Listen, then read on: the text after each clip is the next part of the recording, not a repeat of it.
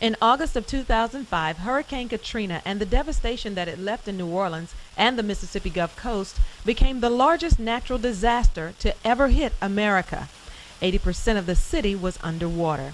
And nearly 9 months later, much of the city's population have still been unable to return to the city, to the life that they once knew. I just got off from my job at Our Lady of the Lake in Baton Rouge. I'm currently stationary still in Baton Rouge due to the hurricane. I had to come down and vote for Ray Nagin simply because he was the only mayor, the only politician that would have ever stood with us through the time of a disaster. I know the psychological effect on him was traumatic, as well as our police department. I commend him. No one else would have did the job that he did, and he put his family and his selfishness aside to help the people of the greater New Orleans.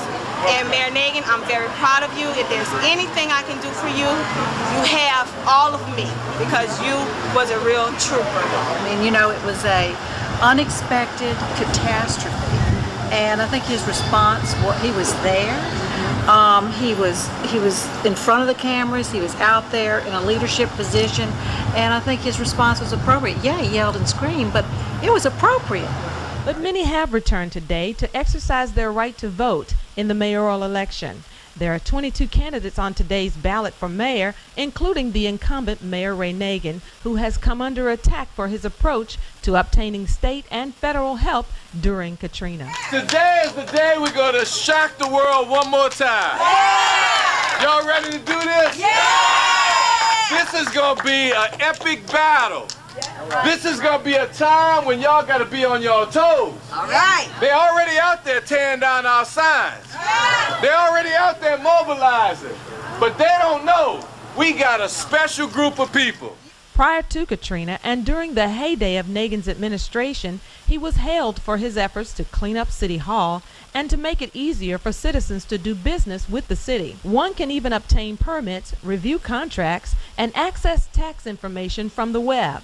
And so now, as you can see, it's going to be up to the citizens to decide who will lead the monumental task of rebuilding New Orleans. Because right now, after Katrina, it's not about just self, it's about others. You know, New Orleans is a city that is unique, that does care for people.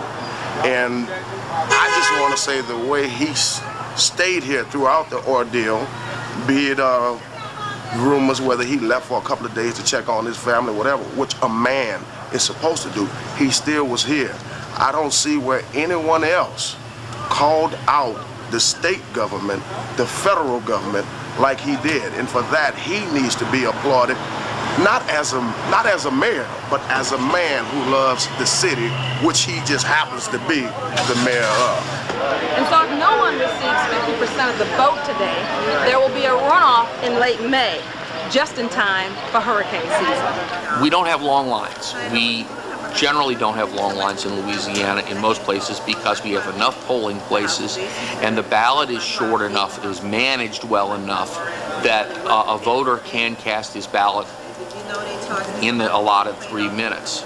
So by the time we get you signed in, we get you voted out. So the question being asked today is, should we elect someone new, or will voters choose to allow Mayor Nagin the opportunity to finish what he started?